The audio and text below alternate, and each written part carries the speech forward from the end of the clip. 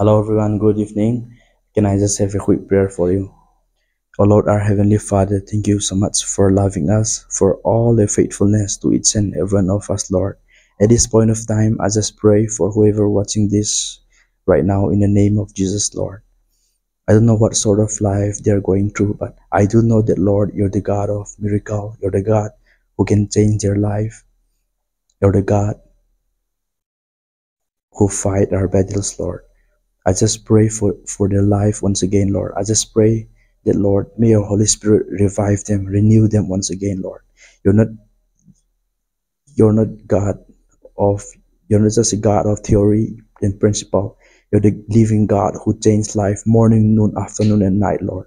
At this point of time, Lord, if they're going through suffering, if they're going through anxiety, if they're going through stress, let your peace, let your shalom be with them, Lord, in the name of Jesus. I just pray for their family breakthrough, financial breakthrough, health breakthrough in the name of Jesus, Lord.